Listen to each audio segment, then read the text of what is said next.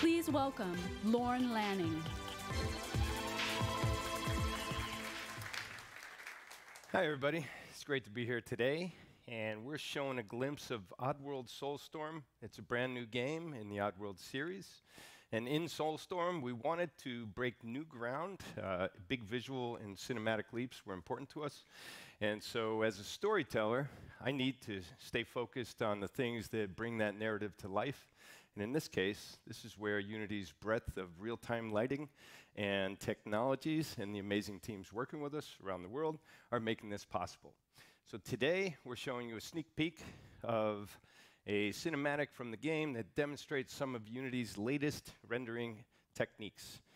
Then, when that's done, Bennie Terry, executive producing partner on the project, is going to show you how Unity has elevated the graphical quality of Oddworld Soulstorm.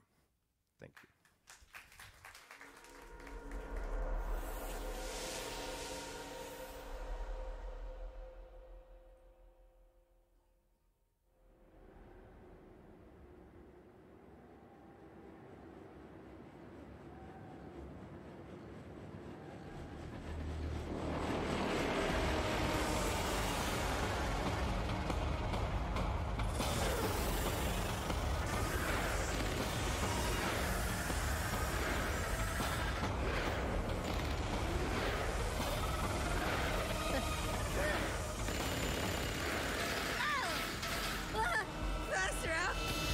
Go faster!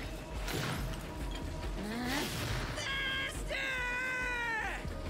I'm going fast as I can, Povey! Fast as I can!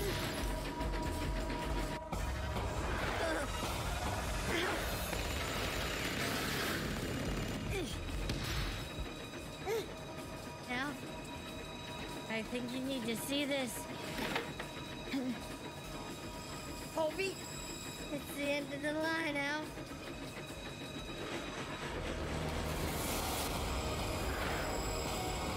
Holy shit!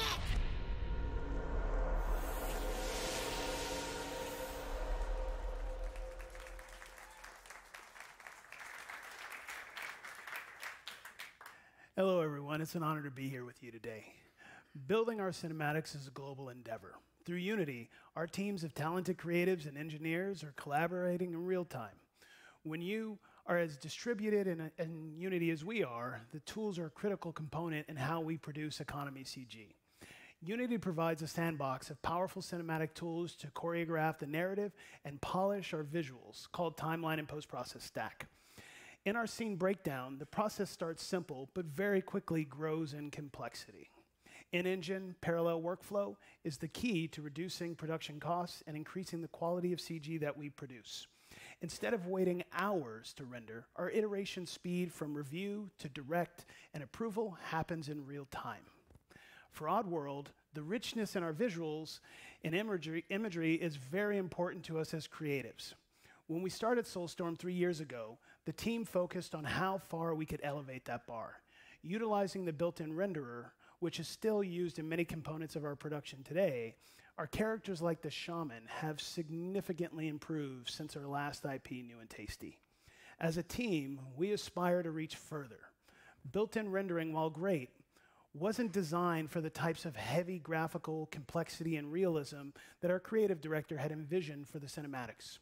The team wanted more control to refine the visuals and give the Shaman that stylized Oddworld look.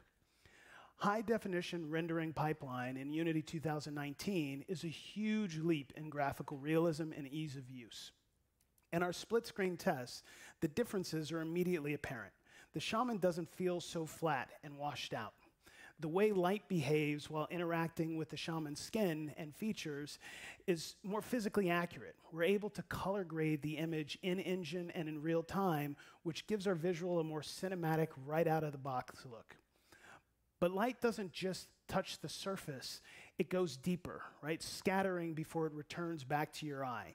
HDRP plus subsurface scattering was the solution that we gave for the Shaman to give that rich Oddworld style. We explored these opportunities to make our characters feel like they were a part of you. The work that Unity has done to mature its rendering technology is outstanding. Please follow us at oddworld.com. Thank you so much.